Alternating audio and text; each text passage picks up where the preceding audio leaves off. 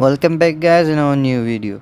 In this video you will learn that how you can control scale values by sound frequency.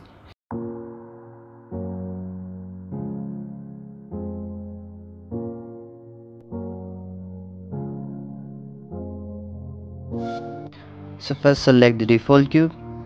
Now click on object properties. Insert keyframe on Z axis. So now let's break the panel into two parts. Now change this one with graph editor.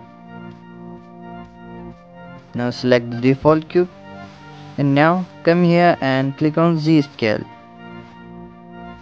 Now click on key and click on back sound to F curves. Now select your audio and change lowest frequency to 100 and highest frequency to 200.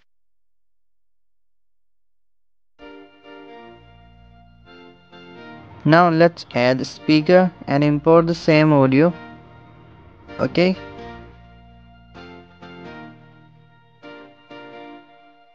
Now play.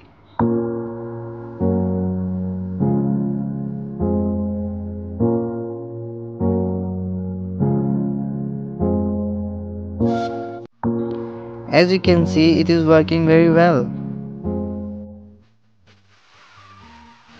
I hope you learned something new, so don't forget to subscribe and goodbye guys.